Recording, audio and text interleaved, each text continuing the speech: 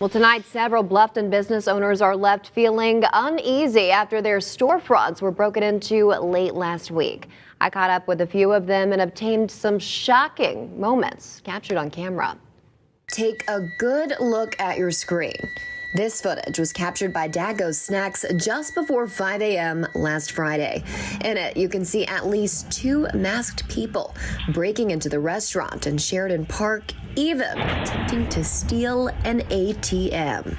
Honestly, since they get in inside our business, our life is changed. They don't been arrested yet, so a little bit scary. Dagoberto shares his storefront space with friend Daniel Cruz, who owns Daniel's ER Spot. Cruz works on iPhones, desktops, data recovery, and more. And he says he's left feeling uneasy following the break-in. Just have my newborn baby, and I'm trying to build something for him, so yeah, something, and we have to pay for everything, and you just wake up and you realize that someone taking everything away, everything you have worked for like 4 years. Luckily, the thieves were unsuccessful in their attempt to take the ATM, but Berto says they did get away with his laptop full of important business information. It was something that was taken away for someone that didn't work for it.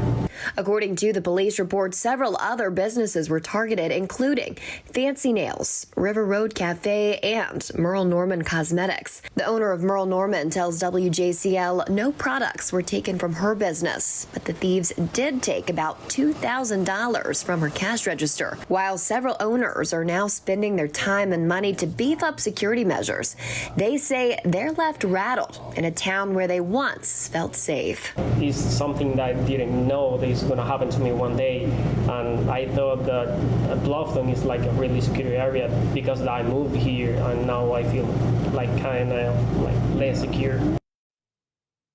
If you know anything about the break-ins at Sheridan Park, you're asked to call Bluffton Police at 843-706-4550.